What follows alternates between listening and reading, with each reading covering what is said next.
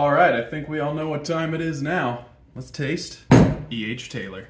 It is bottled in bond at 50% ABV. It's got an MSRP of 60 bucks, but let me know what you guys ended up paying for your bottles. And according to the internet, it's aged at least 4 years. It's pretty faint on the nose, so you're not getting much alcohol, ethanol, or anything on that. There's a little bit of like sweetness going on, like a butterscotch sort of thing. Okay, the tongue just explodes with flavor. So you're hit with fruit, and then it goes into sugar and spice and everything nice. And it's actually got some good heat to it with like a medium finish. This stuff's great.